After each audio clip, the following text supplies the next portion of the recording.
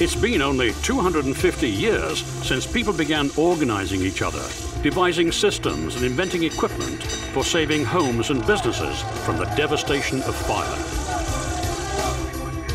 Fire engines have stood on the front lines in this constant battle with fire. The struggle pits fire against brave firefighters and their amazing machines, fire engines.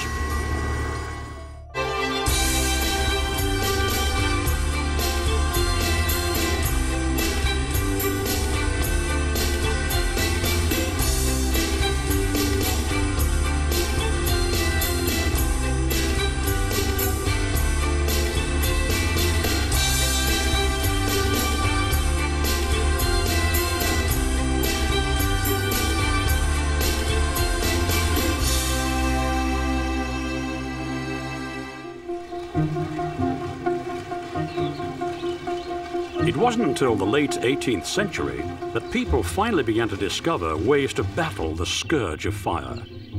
Some tried using brick to lessen the danger, but the close proximity of homes and businesses meant any spark would soon spread. Homes and businesses were still vulnerable. Wood was still used for framing, and wooden shingles were fashionable. A spark from a chimney could set a home ablaze. People nailed ladders to their roofs so they could hold on while they tried to stomp out the flames. This was not only difficult on a steeply pitched, slippery, moss-covered roof, it was dangerous. Because homes were so close together, a fire at one would likely soon spread. Since they had no community patrols, alarm systems, or firefighting equipment, fires spread easily. Almost every major community, whether it be Jamestown, Boston, New York, in colonial times had a major fire. And part of the problem here was the fact that the structures were very close together. And so once one started on fire, the embers would go to the thatched roof of another one. Fires were common, and the results were often devastating. Yet it took years for firefighting to evolve. They would pull buildings down in the path of the fire and sometimes even blow them up with gunpowder or black powder to prevent the spread of fire.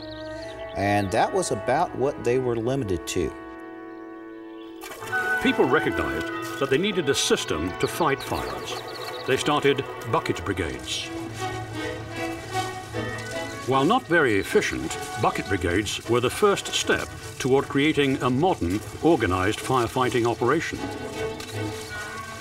At first, each home had its own fire buckets, marked with the name or initials of the owner and a number. Later, many were illustrated with crests, portraits, and insignia. The need kept leather workers busy, but no matter how many they made, it was never enough. Something better had to be invented. In 1721, an English button maker named Richard Newsham received a royal patent for a firefighting machine he said would be the most useful and convenient engines for quenching fires. Newsham's engines became known as hand tubs. They were mobile troughs pulled to a fire by the bucket brigades, who would fill them using their buckets. The tubs held 170 gallons of water. What really set them apart were the two mechanical pumps. The way Richard Newsham designed his fire engine, and this was what made it the great technological leap forward that it was, is that when one piston goes up in one cylinder, that partial vacuum that it creates draws water into that cylinder through a one-way leather flap valve. Now, at the same time, when that one piston is rising and drawing the water in underneath or into the cylinder, the corresponding piston in the opposite cylinder is going down, forcing the water out of the cylinder and into the pressure tank.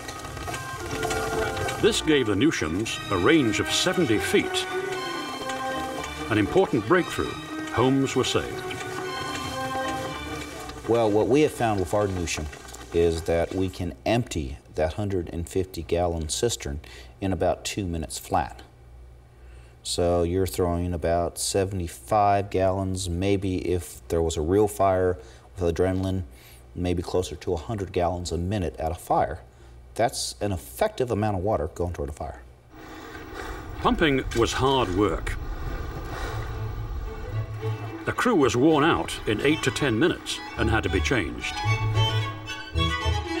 Soon, larger, more powerful and efficient hand pumpers were built. These gave rise to volunteer groups of firefighters that were known as mutual aid societies. This was the start of modern firefighting. Belonging to one of these new self-governing independent groups became prestigious. The groups attracted new members by displaying lavishly decorated engines. Commonly, they were decorated with paintings of notables like George Washington, who was a member of Alexandria, Virginia's volunteer fire company. Members had to donate 1 or 2 fire buckets to gain admission to the club or company. Eventually, the buckets were taken to fires on a separate truck. Some of the wealthier groups bought other specialized equipment. There was a rush to develop better tools and improve firefighting equipment. The result? Extension ladders for high buildings, longer hoses, and special trucks for them. These tools became, and still are, the basic equipment used to fight fires. Inventors also created more powerful pumps that could bring water from farther away and throw more water deeper into a fire.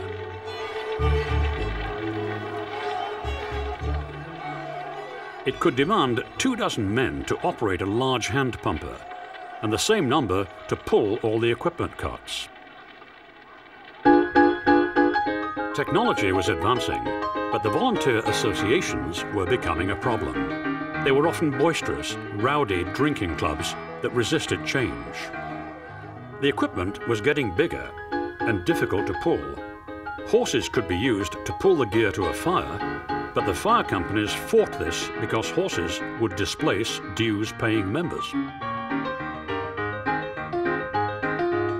The firehouse gangs often wildly raced each other to fires through city streets. Some of the decent volunteers were being pushed out by rowdy drinking louts who were linked to local political machines. Inside the firehouse, it was heavily laden with politics. If you had a large engine, for example, you'd need 20 guys to man the brakes or to run the engine, and they'd only be good for 3 or 5 minutes, and then you'd need another team of 20 to come in, and maybe a third team of 20. And if you were the chief over many of these fire brigades, then you had maybe a 1,000-man force. And some of these guys were picked not only for their expertise at fighting fire, but their expertise at stuff in the ballot box. The cronyism of the barroom clubs couldn't hold back progress forever. The steam engine led the way to a revolution in firefighting. Fire engine collectors loved to tinker with these old steamers, but the firehouse clubs in the United States saw them as the enemy. They knew their power would go up in flames. The first steam pumpers were invented in England in the late 1820s. Resistance there wasn't as bad. They were first tested at a London fire in 1830. Their boilers pumped water for 5 hours. The assorted hand-operated carts had exhausted all the firemen, but the steam engines kept working.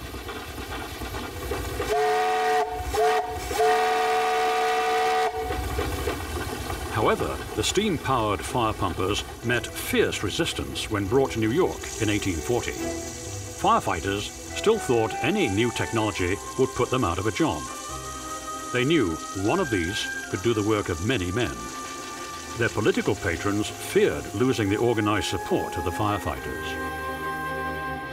Politicians blocked steam pumpers coming to firehouses across the country until 1851. That's when a fire in Cincinnati got out of control because drunken rival firehouses started to fight each other instead of the fire. And that eventually was one of the reasons that led to the demise of the volunteer fire department, is that certain elements were uncontrollable, and the insurance companies and the government of the city couldn't stand for it anymore, so they began to take action. The Cincinnati City Council tossed out the entire firefighting system. The council established the first paid firefighting force in the country. Change couldn't be stopped. The council developed rules of conduct and hoped they would eliminate the clubhouse brawlers by employing a smaller fire force and buying steam engines. Slowly, cities around the Midwest and in the East began adopting steam engines. New York was a holdout. The political czar, Boss Tweed, who was the fire captain and all-powerful City Hall operator, wouldn't allow it. Tweed ran the city without being mayor. The firehouses were an important part of his base. He wasn't about to give this up. But while his political machine was strong, even corrupt politicians have to listen to disgruntled voters. Eventually, New York's Tammany Hall succumbed to the steam engine. The horse-drawn steamers built by Arons Fox, LaFrance, Clapp, and Silsby became common fixtures as they went racing through the streets of New York. The steam engine was the rage. Initially, steamers were pulled by people, but eventually were converted for horses. This Clapham-Jones steamer, built in 1870, was originally pulled by 30 to 40 men. Its rope reels were replaced. A wrought iron and wooden seat was installed for a driver, and harnesses attached for horses. The LaFrance Fire Engine Company and others began building horse-drawn steamers. This 1882 steamer is equipped with pole and shafts for either a 2- or 3-horse rig. Its wheels were indented to allow it to ride on the trolley tracks. It was owned by the Buffalo, New York Fire Department, then was sold to Gowanda, New York in 1920, and was in service until 1940.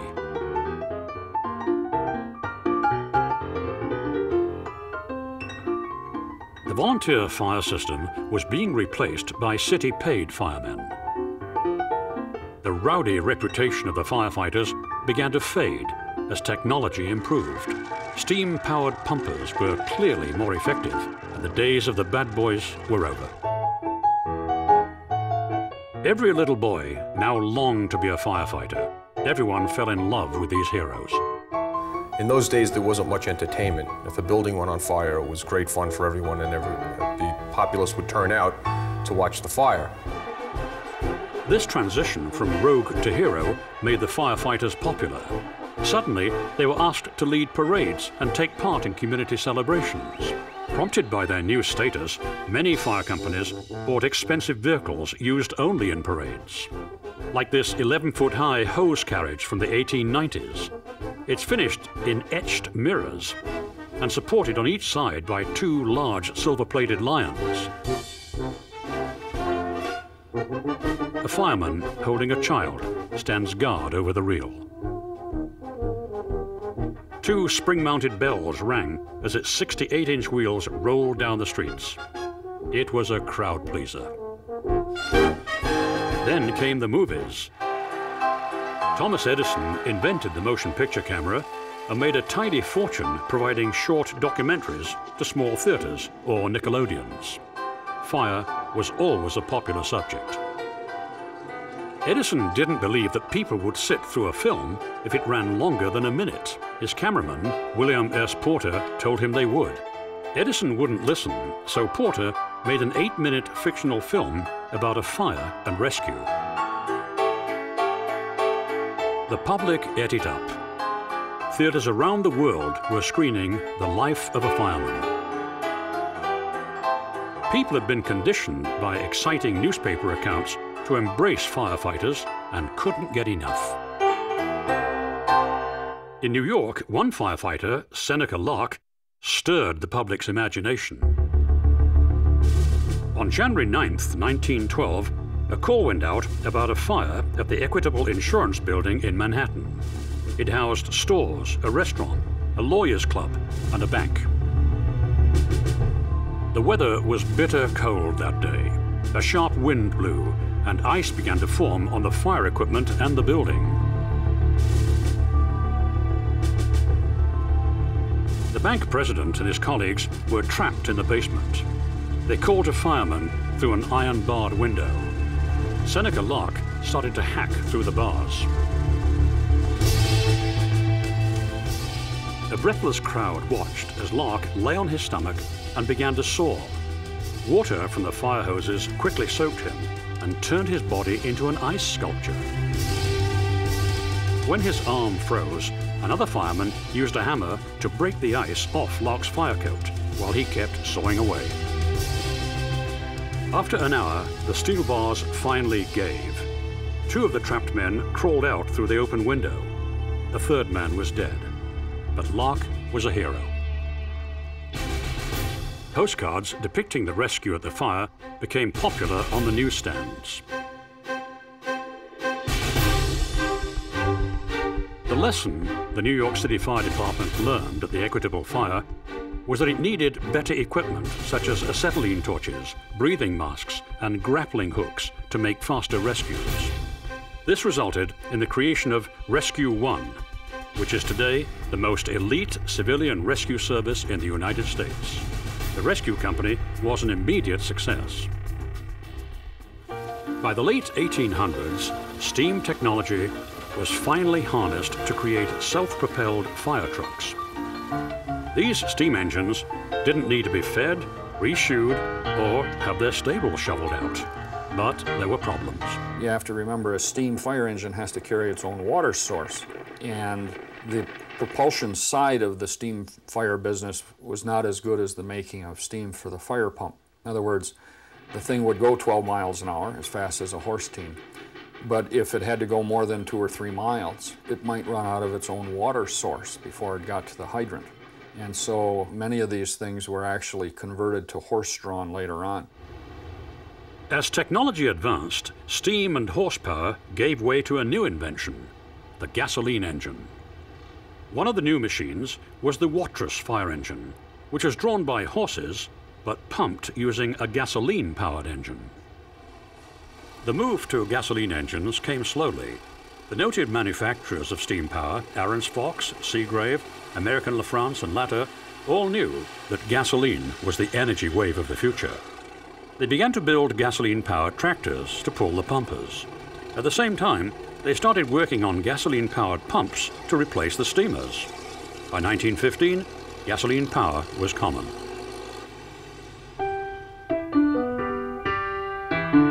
Three fire engine manufacturers, Arons Fox, Seagraves, and American LaFrance, dominated fire truck manufacturing for the next 50 years.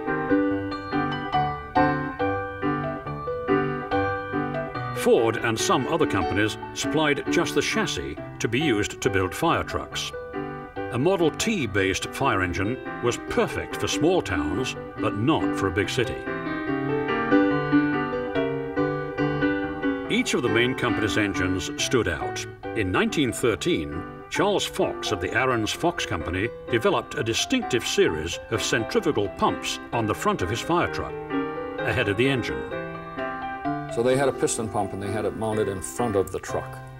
Seagrave, they mounted their pump in the back.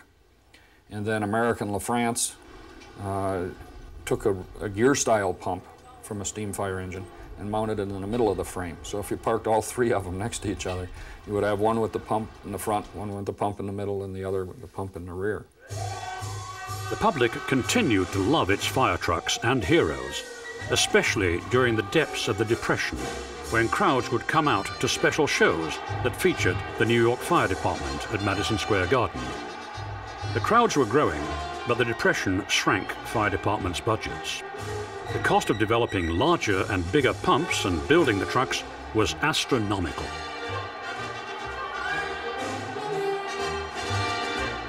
Many cities put off buying new equipment, and some manufacturers almost went under.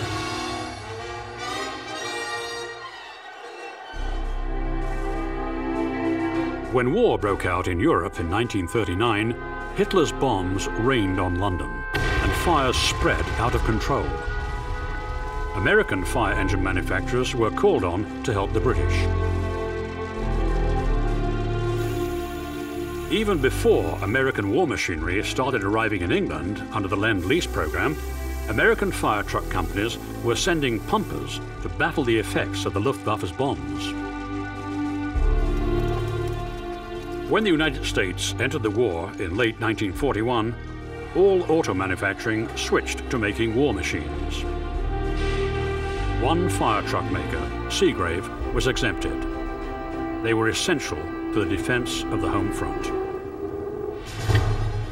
The wartime experiences introduced several changes and upgrades in firefighting. Chemical foams and high-pressure fog mists were invented to rain down on a fire. When the war was over, prosperity flourished, and the returning soldiers began buying homes and settling the suburbs. These new suburbs needed new fire departments and fire trucks. But not all the manufacturers would survive. Aaron's Fox struggled to hang on. In 1950, the company built what many consider its greatest truck. A pumper that was sleek and low-slung.